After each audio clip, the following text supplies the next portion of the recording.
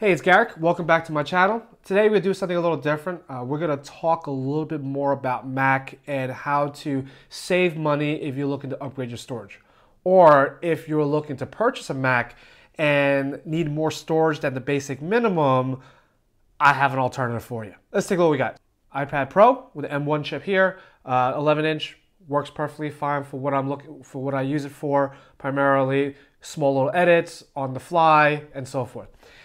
Here is my original workhorse. This is a MacBook Air, bare minimum with the M1 chip with a 256 gigabyte storage.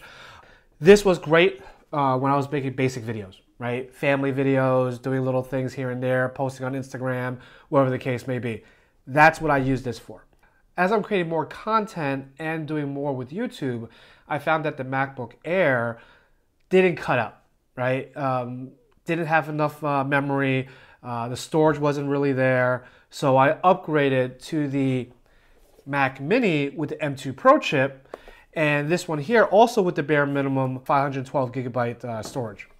So still not enough, right? When you're filming a lot of videos, doing a lot of takes and so forth, what I found was this wasn't helpful, so I stored everything into iCloud. So the iCloud gave me 2 terabytes of storage, which is great. The problem is, as I'm creating videos, I have to pull it out of the cloud, I have to do this, and I have to do that, and it just took a lot longer than I wanted to. So I found a solution. The solution is creating an external hard drive using an SSD, right? So, just to go over a little information here, the MacBook Air, right? If you go with the bare minimum of 256 gigabytes, if you wanted to upgrade, and the max you can upgrade is 2 terabytes, it's $800. $800 just to upgrade the internal storage from 256 to 2 terabytes. Now, granted, it's going to be fast, right? Now, $800 is a lot of money. So with the Mini, if you want to upgrade to the 2 terabytes from the 512, it's going to run you roughly about $600. It's a lot of money there as well. Now, with the Mini, you can upgrade all the way up to 8 terabytes, and that's going to cost you $2,400. That is insane. With the upgrade that we're going to show you in a little bit, my setup here is going to make it a little easier for me. So I love to travel. I'm not going to bring my whole computer setup with me. So what I'm really going to do is I'm going to bring this with me. And then what I'm going to do is I'm going to take the memory cards out of my cameras, pull things from the iCloud, and able to add it to this external hard drive.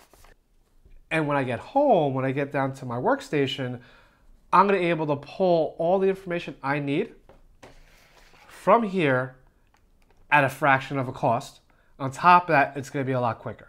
So what I want to do next is I want to take the Enclosure. I'm going to take this NVMe SSD hard drive, which happens to be a Western Digital. This particular one is the SN770, 2 terabytes. And there's a great deal online right now. SSD cards are dropping in price. Gen 3s, Gen 4s are being discounted. This is a great opportunity to expand your memory with the prices coming down. So with all these things I have here, right? I'm going to, obviously, this could be more mobile, this could be more, I'm going to be having my workstation at home. What I'm really going to do is I am going to make a external hard drive using a NVMe SSD enclosure up to 40 gigabytes. After putting this all together, we're going to run some speed tests using Blackmagic. I'm going to use the speed test on both devices here. The MacBook Air is using Thunderbolt 3. And the Mac Mini is using Thunderbolt 4. So let's take a look to see if there's any speed differences between one versus the other. But overall, this setup here is going to help you save money and also save time. Come on, let's go check it out. So before I put anything together, so I want to let you know is that this video is not sponsored by anybody. I purchased all these things here with my own money. I just wanted to share it with you so you get the opportunity to help save some money and or offer a solution for anybody out there that's looking to expand their storage, okay? So this enclosure is made by Acasis. Let's take a look at this here, all right? Okay, it comes with his own screwdriver. It comes with his own USB-C cord. It comes with his own thermal pads, but we're gonna use the thermal pads here. These are actually work better than the one coming from Acasis. And here is the enclosure, which is very nice. Space gray. Nice setup here.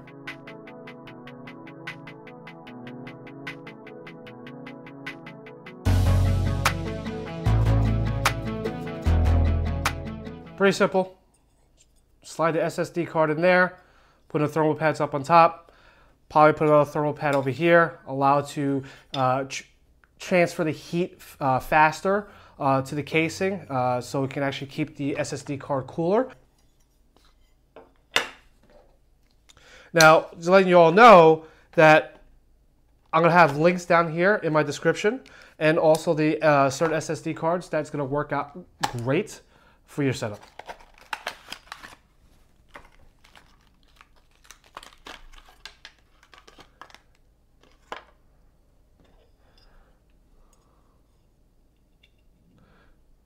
So as you get your SSD card, you're going to slide it in an angle like you see here.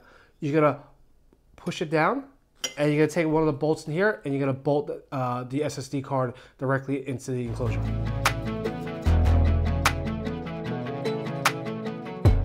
Perfect, so that's set up there. So with the thermal pads that I have here, I have a nice thick one here that actually is going to work really well, because as I put it on top of the SSD card, and when I place this cover on, you can definitely feel there's a little give here, which works out perfect instead of using two. So let's go apply that.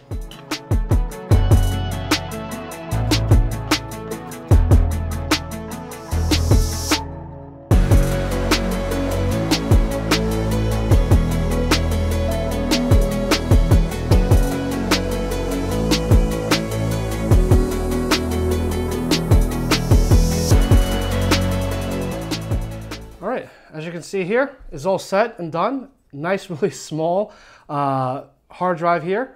Nice, actually looks really nice, looks pretty cool. So what I'm gonna do next is we're gonna go take a speed test and see how quick this setup is. All right, let's go check it out. All right, so right now I have the hard drive hooked up directly to my MacBook Air. What we're gonna do now is we're gonna format it. We're gonna have it open on Disk Utility, click on Erase, change the name, whatever you want it to, whatever you think is going to be work best for you. And we want to make sure that the format is an APFS. That's going to give you the maximum speed for your hard drive. So after you do that, you click on Erase, wait about a minute, your hard drive will be formatted. All right, after all said and done, as you can see here, this is formatted for the Mac. What we're going to do next is that we're going to open up Blackmagic and run the test. So the first test is going to be on the MacBook Air. So what we're going to do is we're going to click on Select Target Drive, and we're going to make sure that we're going to select the external hard drive, or whatever you named it to. All right, so we're going to start the test. And what I want to do next is I want to run it a few times. I want to get an average on the write and the read speed. That will give us a great sense on how quick this hard drive setup is. All right, so as we see here, we're averaging roughly the write and the read speed about 2,700, which is fairly quick for an external hard drive. This particular setup works out really well for having something fast without paying top dollar with Apple. So what we're gonna do next is we're gonna attach this hard drive directly to the Mac Mini to see if we get similar or better results. All right, so I'm on the Mac Mini. I'm gonna open up Blackmagic. Obviously, we're gonna select the target drive. It will be external, and then we're gonna run the test. Just as we did on the MacBook Air, we're gonna run it for a few times, get an average sense of speed on the write and read. As you can see here, the write speed, it's about the same as on the MacBook Air, but the read speed is actually a little quicker, probably due to the M2 Pro chip. So as you can see the results, this thing is pretty fast, right? On the MacBook Air and also on the Mac Mini.